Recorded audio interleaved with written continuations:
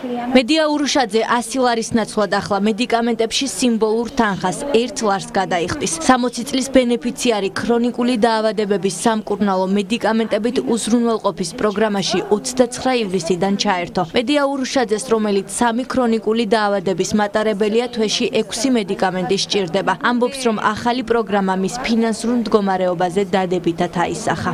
აღთხოვანებული ვარ მე იმით, რომ აქ არის ძალიან ძვირადღირებული პრეპარატები. გულსის სარღვთა, წნევების და დიაბეტის, რომელშიც მე მთელი ჩემი ბიუჯეტი მეხარჯებოდა და ეხლა 6 სახეობის, რომელშიც მე 100 ლარამდე უნდა დამხარჯო და მე მივიღებ 1 ლარად. სიმბოლურ ფასად მედიკამენტებს უკვე 2 წელი აყიდულობს გულს უნდა ვარდოს ანიწეც. სოციალურად დაუცველი მოქალაქე ამბობს, რომ საჭირო პრეპარატების მიღებისთვის პროცედურა საკმაოდ იოლი, თანხა კი მიზერულია. სოციალურად დაუცველი ვარ და ადრეც ვარგებოდი ლარიანით. მაგრამ ეხლა ისეთი წამლები დაამატეს, რომელიც მე გულის ოპერაცია მაგაკეთებული და არ ვიცი ეხლა ველოდები ხოლმე რომ აი ავიღოს ასწრაფოთ ის ნაჩუქარია. პრემიერის დავალებით და მთავრობის გადაწყვეტილებით 6 ქრონიკული დაავადების სამკურნალო 35 დასახელების მედიკამენტს პენსიონერების, შეზღუდული შესაძლებლობის მქონე პირები და სოციალურად დაუცველი მოქალაქეები 1 ლარად მიიღებენ. მმართველი გუნდი ამბობს, რომ ცვლილების მიზანი მედიკამენტებზე მოსახლეობის ხელმისაწვდომობის გაზრდა. მე ძალიან ინტენსიური შეხვედრები მაქვს ჩვენს მოქალაქეებთან და ერთ-ერთი მთავარი პრობლემა რომელსაც მოსახლეობა ასახელებს, ეს არის რა თქმა უნდა ფასები წამლებზე და მედიკამენტებზე, რომელიც სჭირდებათ ჩვენს მოქალაქეებს.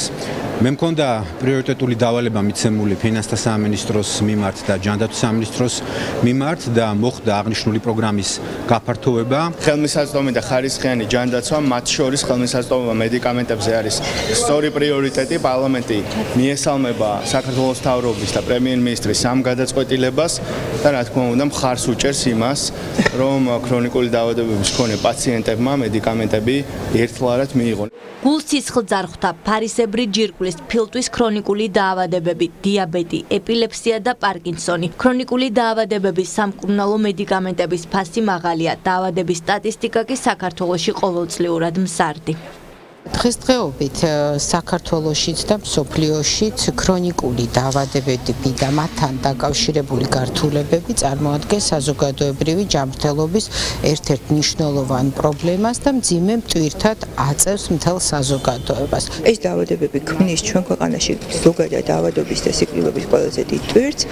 ქრონიკული დაავადებების და ამ ქრონიკული დაავადებების სისტემატური მკურნალობის გარეშე ძალიან მაღალი იქნება ინსულტის, მიოკარდიუმის ინფარქტის, შაქრიანი დიაბეტის გართულებების რისკი. ეს ყველაფერი უკავშირდება სერიოზულ სოციალურ დანახარჯებს, ასევე ინდივიდუალური ტვირთია ფინანსური თვალსაზრისით. ამდენად პროგრამის პოტენციალი ზოგადად ჯანმრთელობის მდგომარეობის გაუმჯობესების თვალსაზრისით არის ძალიან მაღალი. ქრონიკული დაავადებების სამკურნალო მედიკამენტებით უზრუნველყოფის პროგრამაში დღეს უკვე 67,000-ზე მეტი ბენეფიციარია ჩართული. გაიზარდა გეოგრაფიული ხელმისაწვდომობაც. ბენეფიციარებს მედიკამენტების შეძენა მთელი ქვეყნის მასშტაბით 1 ლარად 5 სააფთიაქო ქსელის 118 ფილიალში შეუძლიათ.